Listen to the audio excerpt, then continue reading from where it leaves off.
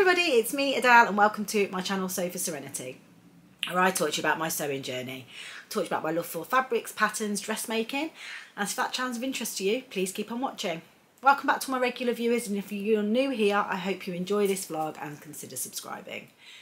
Happy Friday everybody, and welcome to my Friday Sews vlog, where I talk to you about what I've been doing in the world of sewing this week and what my plans are for the week ahead.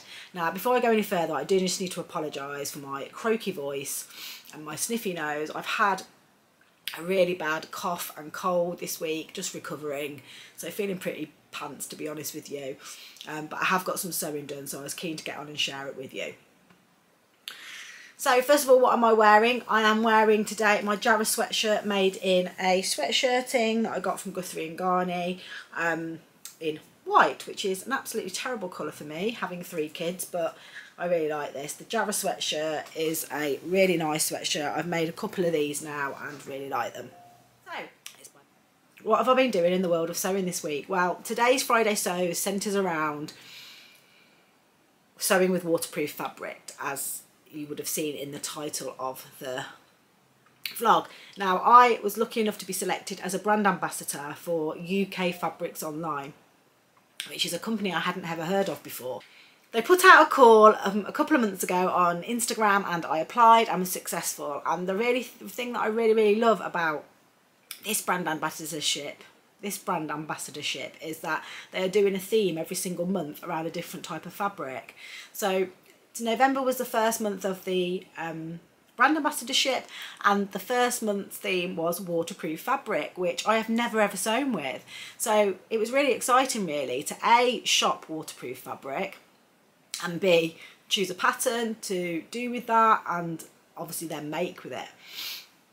So what I thought I'd do today is share with you the fabrics and the patterns that I made, and then talk to you about some of the things that I found when I was obviously sewing with the waterproof fabric. Okay then, so the fabrics that I selected from UK Fabrics Online, I had the choice of any fabrics on their waterproof section. So when I was looking at the fabrics, I had got a few patterns in mind, and I did and ah about perhaps making some kind of like raincoat or something like that, but I just thought with my first time of sewing with waterproof fabric, I should try and choose a project that wasn't too challenging, or I didn't think was going to be too challenging, because obviously this fabric is gifted to me and I didn't want to ruin it. So the pattern that I chose was a pattern that I'd got in Simply Sewing magazine, and it was this one called the Bristol Backpack. And I really like this style of fold over backpack, and it is a 2-tone backpack, which I thought was really cool.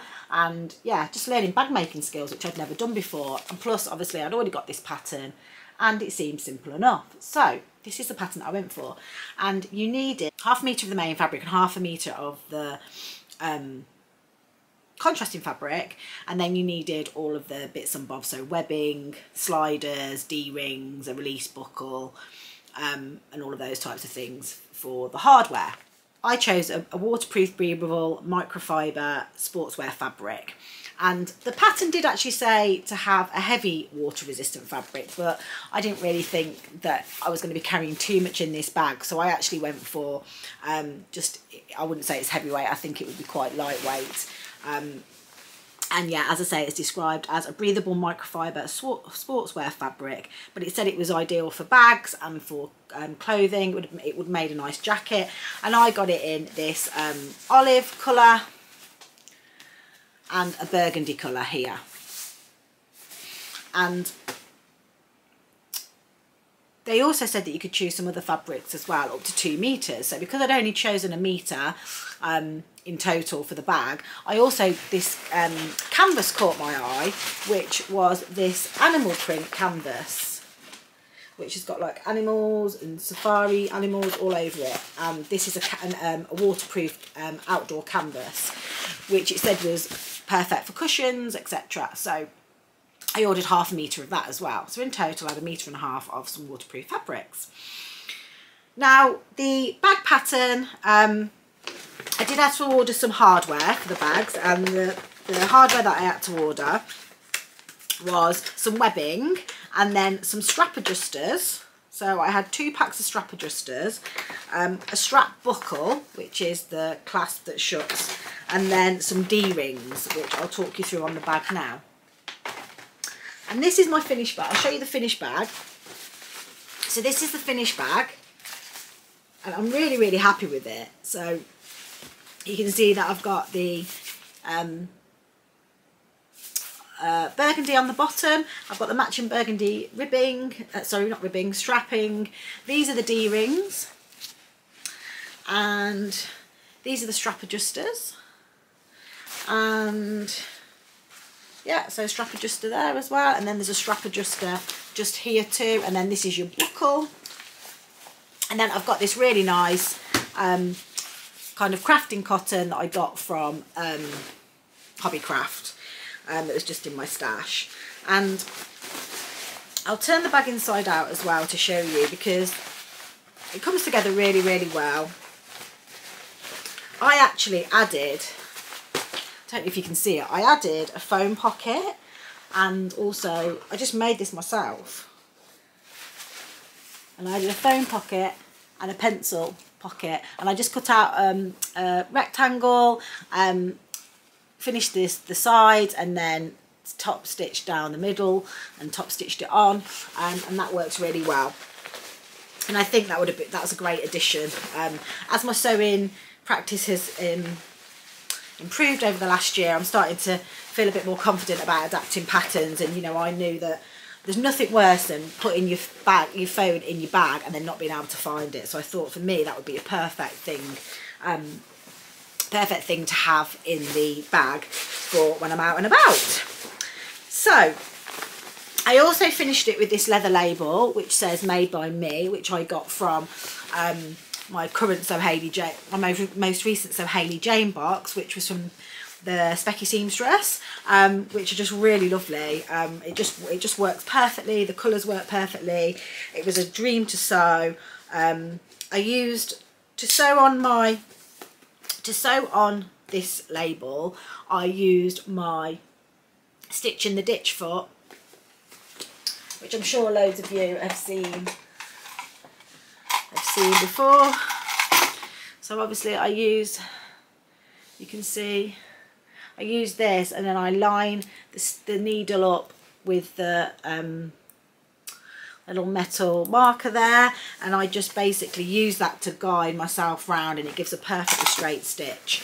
So that's what I used for that. Now, in respect of cutting this fabric out, when it came, it was so much softer than I thought it was going to be. You can see it's actually got a lot of drape to it. I thought it was going to be quite stiff and hard to work with, but this fabric was really, really lovely and soft. It would make a perfect jacket because it would just be comfy. And even if you just wanted a rain mac, a light rain mac, you could use it just without being lined. But yeah, it'd be super nice with like a fleece as the lining. Yeah, really, really nice. Cutting it out was fairly simple. It wasn't too slippy. I didn't pin it because that was one of the things that when I read up on sewing with waterproof fabric, you don't want to have holes in the fabric because they aren't easily hidden at all. So I made sure that I just used lots of weights, cut everything out, not on the fold, which was easier with the bag pattern because there were just a lot of rectangles, to be honest with you. And yeah, cut out fairly easily. Now, what I will say is with the needle, I just used a normal universal needle, and because it's lightweight, I used an 80 needle. I think if it had been a bit heavier, I just used a heavier weight needle. I was a bit worried that it might leave big holes in the top stitching, but I don't know if you can see that. As you can see, it hasn't done. It's a really neat finish, and it's sewn up really lovely. I'm really happy with my top stitching, something I've really been trying to work on. The only thing that I will say with the fabric is underneath the feed dogs, I would say it is very slippy. It just kind of slipped to the side. I do have a walking foot, and I think next time I would probably use my walking foot. It didn't cause any major issues. I just had to make sure I kept it straight, but that was just something to watch out for. The whole piece of fabric wanted to move because it was quite slippy. But apart from that, it was fine. I will say that This bag pattern is a good pattern, but the instructions leave a lot to be desired. I think the main problem with the instructions are there's too many steps in one step, if that makes sense. You know, they need to be broken down a little bit clearer. So yeah, the instructions leave a little bit to be desired, but I figured it out. The trickiest part really was getting my head round how to lay out all these, lay out the straps and get them attached on. But to be fair, I just kept reading through the instructions, looking at the pictures, and eventually I got there and took my time, and I'm really, really happy with it. It's turned out so well. I definitely would sew with waterproof fabric again, and I really, really like this bag. I didn't think I'd like it, but I really, really do. I'm really keen to use it and wear it, and I actually took some photographs which I'll put on in the rain yesterday, and you can see it actually has got the rain on it from being waterproof. I don't think I would ever have purchased waterproof fabric if I hadn't have done this brand ambassadorship. So I want to thank UK Fabrics Online for opening my eyes to waterproof fabric, and I definitely think I'm going to perhaps make myself a little raincoat in this fabric, because it's just really lovely. Quite like a matching one, and there's lots of different colours, and I'll put all the links to the fabrics below. And they have actually got a Black Friday sale on at the moment where they've got 15% off. So yeah, so just thinking any other tips. Oh, the other tip about sewing waterproof fabric is, so you have to be really careful if you apply heat. I did apply heat to this because I used some quilting cotton as a barrier and had a very low heat to press the seams, but a lot of the advice on the internet is not to use heat and to use your fingers to press the seams. But I did use heat, but I did test it out first of all on a scrap piece of the fabric just to make sure that I could, you know, I didn't ruin the fabric in any way. And I also tested out my stitches on some scrap fabric before I went going with the fabric. And then just to say that I actually did make this in, I would probably say this only took 1 metre of fabric in total. So because I had some left over, I decided to make myself a matching hat. And I chose the Waves and Wild Sandcastle hat, Sandcastle bucket hat, to make, and this is my hat. Now, I'm not going to win any awards for stylish fashion, but as far as hats go for taking the dog on a walk and keeping your hair dry, this is perfect. I feel like a bit of a fisherman, a little bit of a plonker, but I do actually really think I will wear this when it's really raining, and it's actually reversible. And I've been meaning to make this pattern for the kids for summer, so I wanted to give it a go and thought this would be a perfect go for it. So yeah, I've got my own reversible Sandcastle hat, which is just great as a free pattern. So yeah, I utilised all the fabric up, and I now have a matching bag and hat, which I'm really, really pleased about. I did struggle with the hat, to be honest with you, because there is a lot of like stretching and manipulating, because there's a lot of circles and curved seams, and because this fabric is quite hard to stretch, yeah, I did struggle a little bit, and I did interface it, which made it even harder. So yeah, it's not my finest work, but it's wearable and I'm happy with it. So yeah, that is my rain hat. And then the final make that I made, now I haven't got any pictures yet of Alice in this, but I am going to get some at the weekend because we're going to do some painting.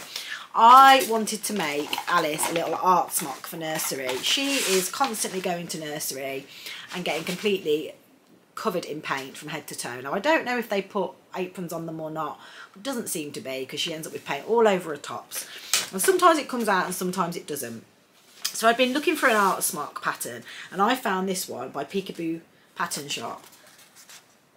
And it's this lovely little smock that comes in ages 2 to 3, 4 to 5 or 6 to 7, with 3 sleeve length options, and you can use it using waterproof fabric, laminated fabric, and it's a very, very simple make. Now I used the canvas that I got from UK Fabrics Online. I had 1/2 metre here, and I didn't do the pocket because I didn't have the fabric to match the and I didn't want to cover up the cheetah. So yeah, I made this for her. It was so easy to make, bias binding all the way round. Now this fabric was less slippy but was much stiffer, so it was a little bit harder to sew around the curved seams, but it's come together really well and I love it. So I'm going to get some photos of Alice of this in action at the weekend. I still use the 80 needle because although it's a bit thicker, it's not massively thick. And yeah, I'm really happy with it. It's got this chevron print on it. There's loads of different patterns for this, and these would make some perfect outdoor cushions. So yeah, I'm really keen to get her wearing that at the weekend. I think that's really super cute. That's the main bit of sewing that I've been doing this week, getting those made up, and I've really enjoyed doing something new. Really finding that making different things, not just clothing, is just really interesting, and it's a great way to improve your skills as well. And the greatest thing about it is not having the pressure of fitting them to your body, so it's really enjoyable. So yeah, if you haven't tried to make any bags yet, and it's something you're thinking of doing, I urge you to do it. I really enjoyed it, and I didn't think I would do. So I think the next thing that I'd like to perhaps try is a little backpack for Alice for school. But yeah, that might be my next thing that I do. Okay, the only other piece of sewing that I've got to show you is I have completed my toile of the Pietra pants by Closet Core Patterns. So I have made them in a old bed sheet, in a black bed sheet, and I don't know if you can see them. The pockets are absolutely lovely. I'm really pleased with how they've turned out. Now they do fit me really well. I made the size 14, the US size 14, and they are a little bit baggier on the leg. I need to probably grade between the 14 and the 12 once I hit the above the knee, because they're a little bit baggy through the lower leg, but that's something I can just rectify on the final version by just taking them in a little bit. But I'm really happy with them. So I've cut out now my main fabric for the top. I'm not going to twirl that, I'm just going to make that, and I've still got to cut out, I just need to make the adjustments perhaps to the pattern to taper the legs in. And yeah, then I'm going to get the Pietra pants cut out in my main fabric and get them sewn up. So that's what I'm going to be doing next week. The main focus for me will be making up my Pietra pants and Celio top.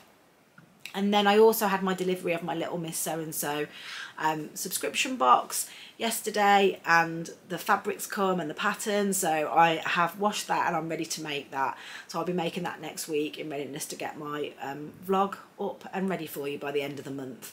So yeah, lots of exciting things that I need to get done this week.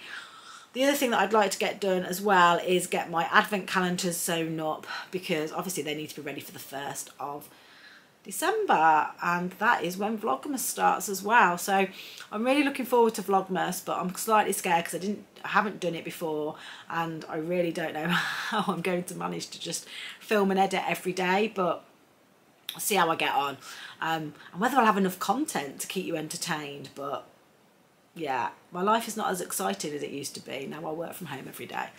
But yeah, I'll see hopefully you'll enjoy it. Some days it might be as long as others, but we'll see. So sorry it's a bit of a short one today, and sorry I've probably been talking a load of nonsense because I don't feel great, but I was keen to show you what I've been making because I was excited with these makes. I hope you've enjoyed this vlog, and if you have enjoyed it, please click the like button, and if you don't subscribe, I'm so close to 3,000 subscribers. I'd love to get there for a Christmas present, so if you don't subscribe already, please consider subscribing. And I hope you get lots of sewing done this week, and I'll see you all soon. Happy sewing. Bye.